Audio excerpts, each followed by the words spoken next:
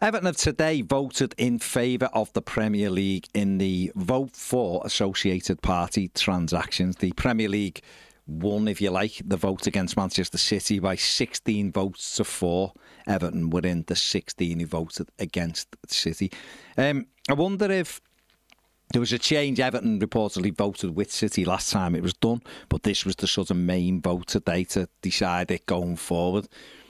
And the way to look at it, there's been varying sort of views on it, but I think the way to look at it is Everton have voted with what suits them the best, what is going to help them more. And therefore, I don't think if Everton would have been concerned about this vote, they wouldn't have voted with the Premier League. I'm hoping Everton have gone to the Premier League. Hurry up with this sort of takeover and we'll vote with you. Let's hope that's what it is. So it'll be interesting to see the fallout of it, because Manchester City threatening to take this to court now as well, threatening the Premier League with litigation because of it. So we need to see what happens as this story moves forward. But as of right now, Everton have voted with the Premier League against City and were part of 16 clubs who did the same. Everton have today been linked with Corinthian striker Yuri Alberto. A fee of around £17 million has been bandied about for the 23-year-old striker. He has scored 27 goals this year. West Ham, Newcastle have had a look at him, Forest as well. Everton have been linked with him before. He has made no sort of secrets of his desire to play in the Premier League. Everton are thought to be in the market for another striker. Obviously, there's concerns over Dominic Calvert-Lewin. He's out of contract next June. Doesn't look like he's going to be sticking around as of now.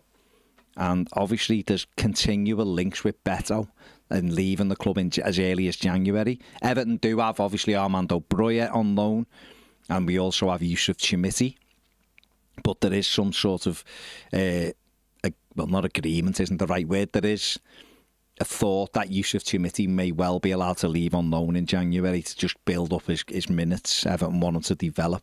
But there is a long-term plan for Chimiti. They do see him as our number 9 moving forward. And obviously Everton are hopeful that Broja will do well this season and then Everton make that deal permanent next summer.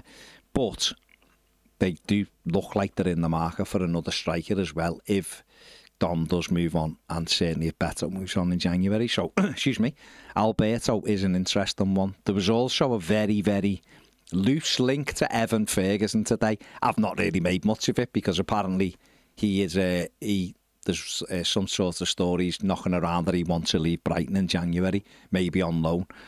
He'd be one I'd be all over if he was going to be available to loan. Whether he come here is a different thing. But there you go. Everton seem to be linked with a lot of strikers of late. So it's only to be expected with, obviously, Dominic Calvert-Lewin, that stuff up in the air.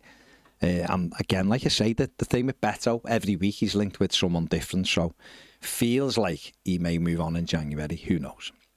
Everton have today announced a multi-year partnership with a leading Ukrainian vodka. Globally recognised, Nemirov have become the club's official premium vodka partner. Richard Kenyon, Everton's chief commercial and comms officer, I can't even read my own writing, said, "We are pleased to welcome Nemirov into our growing partnership portfolio." I mean, do Everton have a premium vodka partner and a non-premium vodka partner? That's what I'm keen to know. It's interesting, but listen, lots of clubs do this now. They build up their portfolio, partnering with lots of companies, and Nemirov become Everton's latest partner. Everton midfielder Orel Mangala has revealed that former Everton midfielder Amadou Onana spoke to him before he decided to join the club on loan from Lyon.